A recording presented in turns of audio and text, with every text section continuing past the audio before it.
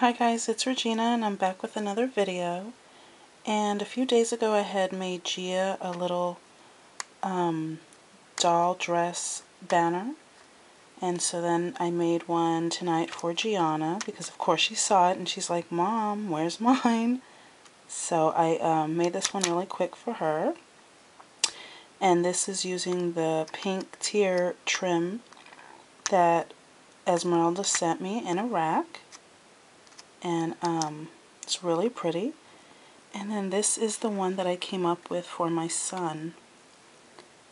And I used the little Scrabble letters to spell out his name, Gill. And then I used this Sizzix die. It's called Doll Overalls. Looks like that.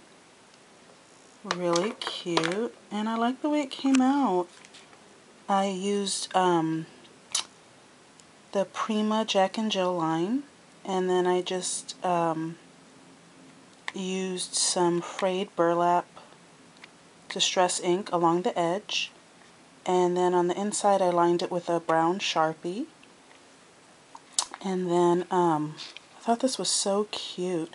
I just want it to really look like have the effect of overalls, and so I took this sheet of grunge board, and I think these are called latches.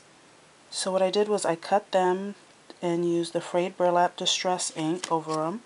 I cut holes with my crocodile, and then I took some of,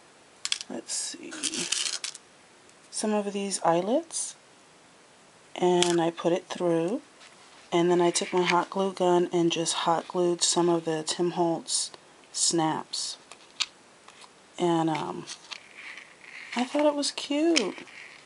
So I just strung some of his beaded chain through it. So I just got to figure out exactly how I want to hang it. But that's what I made because when they saw Gia's, they both wanted one. So that's my cute little overall sign for my son. So I hope you guys like it, and thanks for watching. Bye.